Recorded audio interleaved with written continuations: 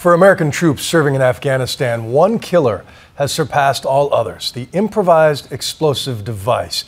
They have either taken the lives or shattered the bodies of more than 8,000 U.S. service members in that war over the last decade. And they are such a relentless scourge because they are so easy to make, with little know-how and a couple ingredients that turn out to be disturbingly easy to buy.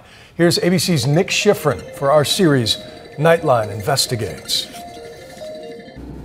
Down every rutted road in Afghanistan, nothing scares U.S. troops more than this. An IED just blew up beneath this truck. IEDs, everyone in bed. IEDs are the U.S.'s enemy #1 in Afghanistan. Oh my ears. They've killed or wounded more than 8,000 American troops, and the numbers are getting worse. This is close it gets to the source of all of our problems, is IEDs. Meet Sergeant Stacy Klingen. He's an explosives ordnance detection technician, better known as a member of a bomb squad. It's like playing a game with the insurgents. Who gets to it first? You know, who makes it blow up first? Us or them? Looking to be a long night, but hopefully everybody makes it back here safe. That's Klingen's team leader, Staff Sergeant Terry Schofield. On 9/11, he was a freshman in high school.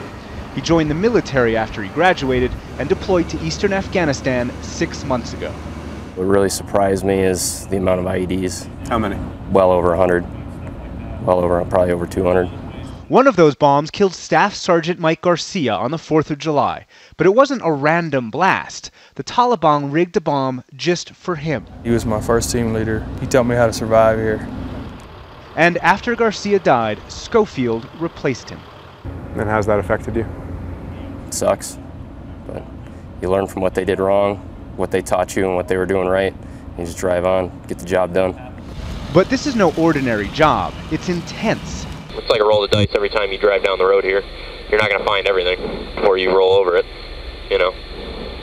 On this evening, a call comes in, an IED buried in a road.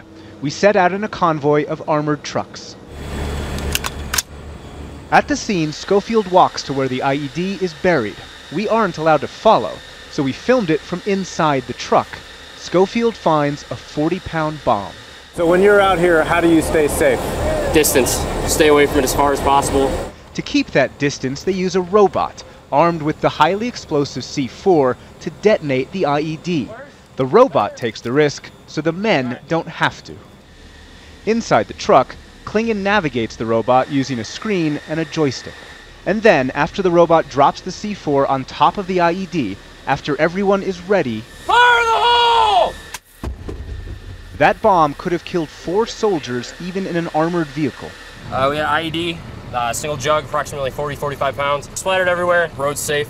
After packing up, they head home to the Afghan version of CSI. This might be the most important part of what we do. Every bomb carries a signature of its creator, so Klingen tries to find a fingerprint or a piece of DNA. It goes into the system, and next time these people get arrested, their DNA is collected, then we can trace them back to the IEDs. And tracing the IEDs often leads them out of Afghanistan. A lot of stuff comes from Pakistan. Not much good stuff. And so my next destination, Pakistan, to look for the source. This country is a U.S. ally. It's received $20 billion American dollars since 9/11. But according to the U.S. military, as much as 75% of the material used in bombs in Afghanistan come from one place. This is Pak Arab, the largest fertilizer producer in Pakistan. Last year, it made 350,000 tons of something called calcium ammonium nitrate. And that's what this is, a bag of calcium ammonium nitrate from Pak Arab. It's just small little white pellets, doesn't smell like anything, and it's sold everywhere in Pakistan. It's legal here. It's used for farming and agriculture. But if you take this and add fuel and add a detonation device, you can create an IED. Just like the Taliban did in this propaganda video. The same bags we found for sale are often smuggled into Afghanistan, where they're illegal. This summer, the U.S. Army caught 5,000 pounds of it underneath a fake floor in a truck. Pakistan's government says it's beginning to regulate the sale of calcium ammonium nitrate. But Pakistani salesmen say they aren't required to know and don't care whom they sell it to. For God's sakes, it's not poison, this shopkeeper told us. Well, actually, it can be much worse than poison, as this man knows well.